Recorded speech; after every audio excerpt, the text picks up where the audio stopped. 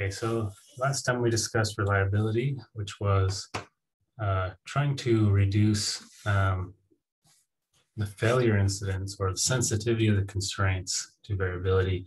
This time we're discussing robustness. We already introduced the idea last time, so mostly we'll discuss examples. But the idea was that we're now concerned about the objective, and normally concerned about both, but the objective, we want to be less sensitive to the variability. So let's consider a 1D example. I should say X. So imagine this is my 1D function, easy to optimize, right? Here's the global minimum. But let's say now that X is not deterministic. There's some variability, right? I'm going to have manufacturing defects or whatever, weather changes. And so X is really, let's say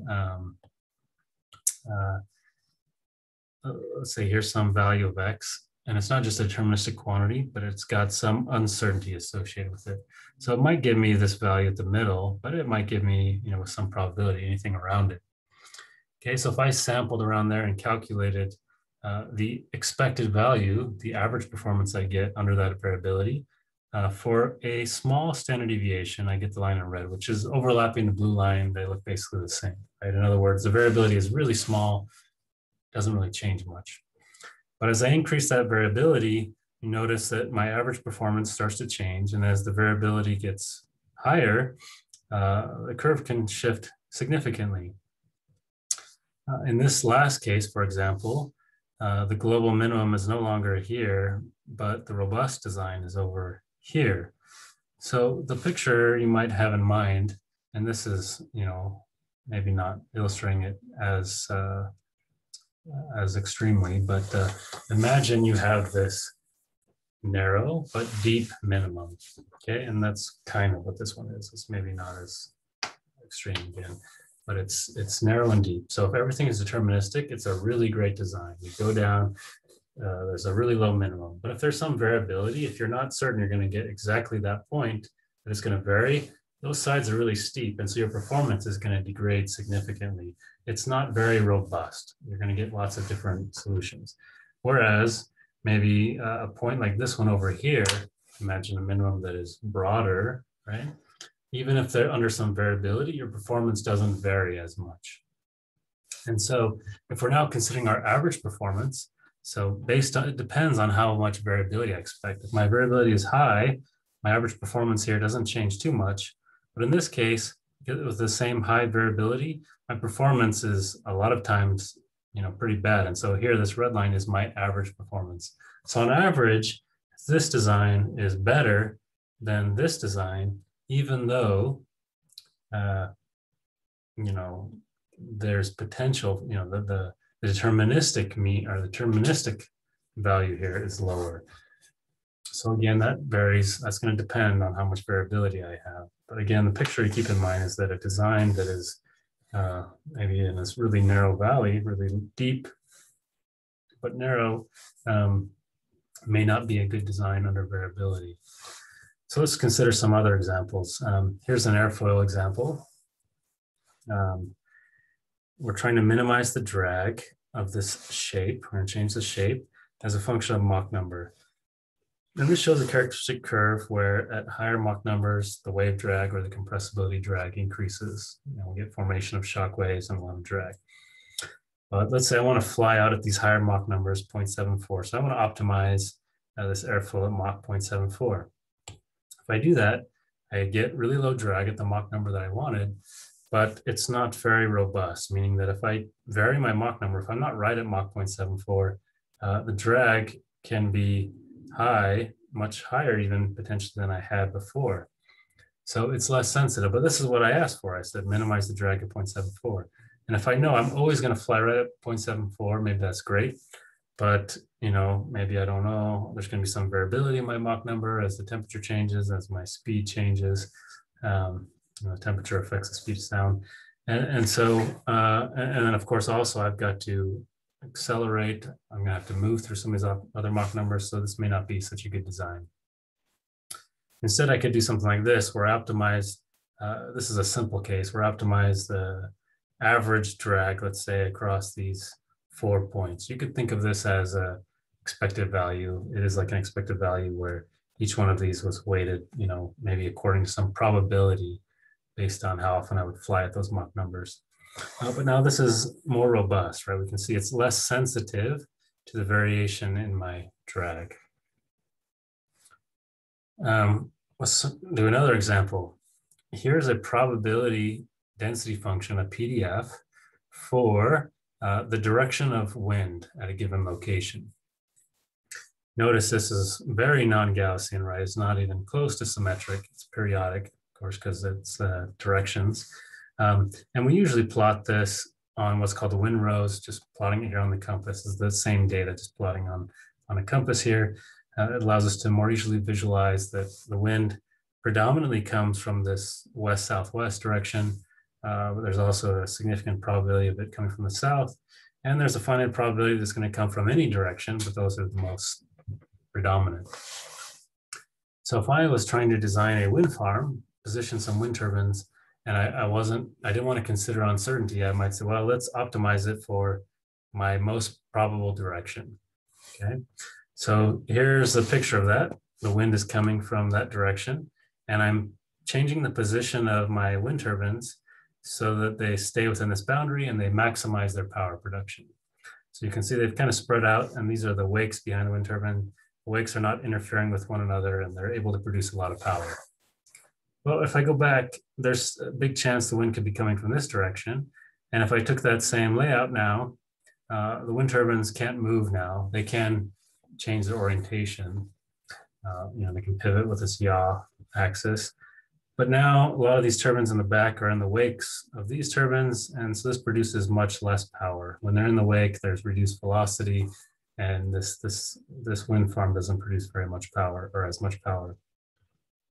So instead of treating this deterministically, I might say, let me maximize the power produced, or the expected value of the power produced, not this instantaneous power, but the average power I would get under this variability, considering the probability of being in all these directions. So this is an expected value. Here's the layout that we get. Again, just shown for one direction at a time. You can see they're nicely spread. Little wake interaction. There is some, right? This one is in the wake of this. There's a compromise that had to be made so that it also works well in other directions. I got the arrow there already. As if it was coming from this direction here. They still stay well spread apart, again, some interaction, but much less than before. So if I was to plot the performance versus all wind directions, the blue is when we considered a deterministic one direction case. It gets really high performance, the highest we can get for a predominant wind direction, but it really drops in some of these other directions significantly because we didn't consider that. Whereas this optimization under uncertainty, we're looking at our mean performance across all the directions, and we're optimizing not for a peak performance, but rather an average. And it's not just an average of what you see here, it's weighted by the probability of those directions. It's weighted by this function here. So there's a lot of power here, right, where the wind is really probable.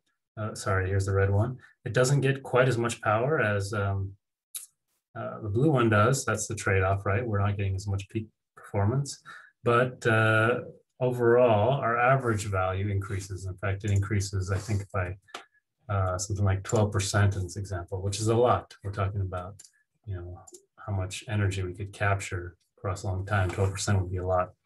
And this is a classic risk-reward trade-off. I have less reward potentially for those predominant wind directions, but I get more average performance overall. So kind of like the monopoly example I mentioned last time, if we knew for certain that you were going to land on this direction, I might take this really, or maybe even I didn't know for certain, but I wanted to be high risk. I could go all in, higher risk, high reward, or I could spread them out. Now, if I'm only going to do this once, or a few times, maybe that may be worth it. But over the long run, if I'm going to play this game many times, the spread out strategy where I try to maximize my expected value is going to win more times. In engineering context, right? If maybe some days I can get more power from this, but over the long run, as I consider the variability, I'm going to produce more energy in the long run from this robust design. So there are many metrics one could use, and every example we discussed used the same one, which was minimizing the mean value or the expected value, right? So I think all three examples, that's what we did. And that's a common one, right? Instead of minimizing this deterministic quantity, we want to minimize our expected value under this probability distribution. But there are other options, sorry. We could, this is less common, but we'll highlight some other options. We could minimize standard deviation of the variance. So less common because this ignores the mean entirely if you're saying we just want as little variability as possible. Sometimes it's maybe not the mean we care about, but let's say the mean plus or minus some number of standard deviations. I want to make sure that some of these tails move down. Another one is to do a multi-objective trade-off, and this inherently captures that risk-reward trade-off I was discussing. So maybe one objective is the mean, and the other is the variance, and I'm going to have some sort of Pareto front, where this design has the best minimum in the mean, right? Really low mean, but high variability, whereas this design on this extreme sacrifices in the mean, but has low variability. So this is my high reward, high risk, high reward design. This is my low risk, low reward design. And I could consider a portfolio of options here, depending on trade-offs in mean and variance. And as we've discussed, the character of this curve can really help dictate that design. I may not have to give up much potentially in my mean and reduce my variability considerably, and that may be an attractive option.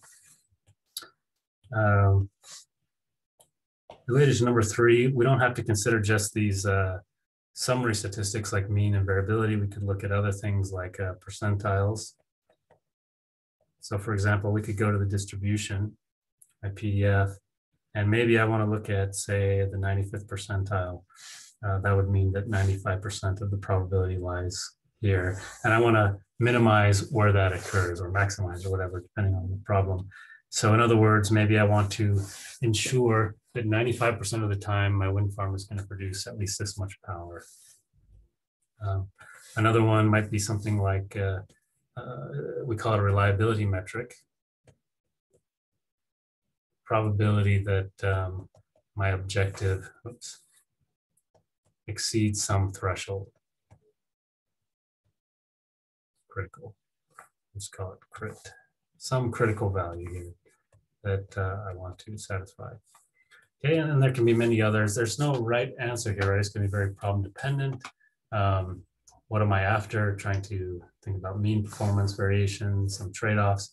But in general, this idea that the deterministic quantity can give us designs that, if there is significant variability, can be very poor compared to considering that uncertainty and trying to optimize for that directly.